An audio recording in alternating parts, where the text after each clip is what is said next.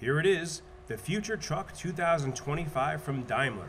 Thanks to a so-called highway pilot, this truck drives autonomously on the freeway. The concept vehicle gives a technologically accurate idea about commercial trucking of tomorrow. The aerodynamic design and modern LED lighting that replaces conventional headlights bring the face of this concept vehicle to life. It convincingly combines functionality, efficiency, and emotion. Comparable to an autopilot in a plane, the radar sensors and dual camera system of the highway pilot makes autonomous driving possible without relying on other vehicles or any kind of guiding infrastructure. This highly intelligent system relieves the driver from tedious driving as he gains time for other tasks and communication.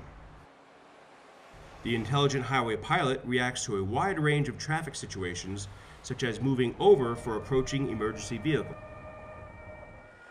In spite of all this sophisticated technology, it is the driver who remains in charge, and in no way will the highway pilot replace the driver.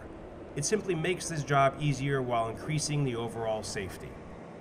Because this truck basically drives in an environment where driving is boring, monotonous, not very exciting, the highway pilot takes over, and it never gets tired.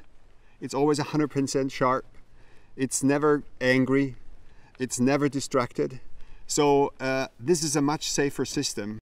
Due to this increased safety, lower fuel consumption, and overall reduction of costs, the Future Truck 2025 fundamentally changes commercial traffic, the job of the truck driver, and the business of commercial trucking.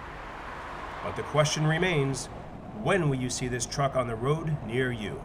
Obviously, the biggest part for us is to get legislation ready and get a legal environment that allows us to do so. As you know, in Europe, it's right now illegal to drive these vehicles in public roads. We have some states in the United States that already allow that.